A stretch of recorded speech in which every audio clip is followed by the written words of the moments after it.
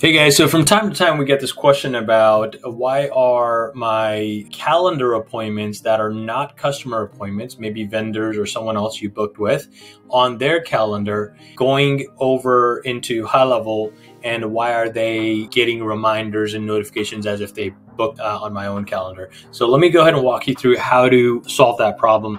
So first thing you want to do is go into settings and go into your own profile. Okay, you want to go into profile, and in profile, you want to go ahead and scroll down to your calendar section, and you want to click edit right here.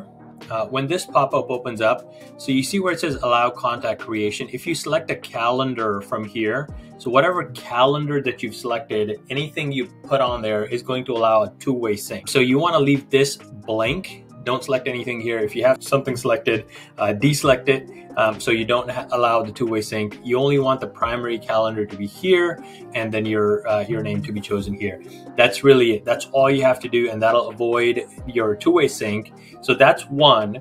And the second one is if you go under calendars, let's go to calendars, and if in case you're happening to use the unassigned calendar, this one directly within, most people are not even using it because they're using the team calendars these days, which is what we would recommend that you do.